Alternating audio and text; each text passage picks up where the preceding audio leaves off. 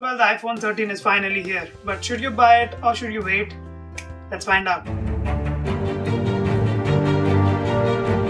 Well, Apple. I really feel you people should have waited for the iPhone 14 to be launched as iPhone 13. I mean, giving an exact copy of iPhone 12 as iPhone 13. Only the base model has a difference on the back. The Pro models are absolutely similar. I mean, you cannot tell a difference between an iPhone 12 Pro or an iPhone 13 Pro. But you still claim that the cameras can do much better? Great. So here's my thoughts if this is going to be your first iPhone. They have given you cinematic mode and they claim that you can take videos up to the cinema level, and you do get Pro resolution video, which is only on the Pro models, and at last you do get an adaptive refresh rate, which they claim as Pro Motion. So these are the only facts why you should consider, but I would suggest you to wait. Why? Because I still don't see a fast charging. I mean, 20-watt charging on the 13 series still. 20% lesser notch doesn't make any difference. I mean, the notch is still there. And the adaptive refresh rate is only on the Pro models, not on the base models. Why do you do this? You people claim A15 chip to be the best in the market and you still couple it up with 4GB or 6GB of RAM.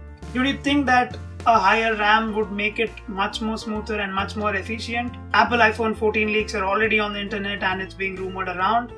So that is why I think you should wait for it. If you want to go for the iPhone 13, I would suggest you to go for the iPhone 13 Pro, not the Pro Max, not the base model. Although the base model comes with a standard 128GB, which is a good thing, but you don't get the Pro resolution video feature there. You only get the cinematic mode. I would say the only model which would justify the money you're paying is the Pro. You do get a telephoto lens, you do get cinematic mode, you do get 120Hz refresh rate Pro resolution video, which you do not get in the base model.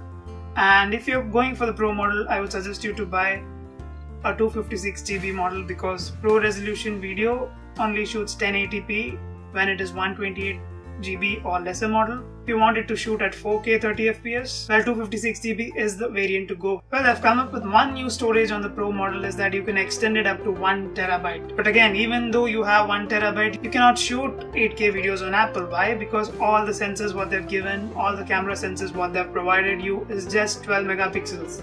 And in order to shoot a 8K video, you do need at least a camera sensor with 33 megapixels. So that is where it is. If you want to go ahead and buy it, well, I would suggest you to go ahead and buy the Pro model. So that's all my review about the iPhone 13. Hope this should help you take a calculative decision. Until then, take care. Bye-bye.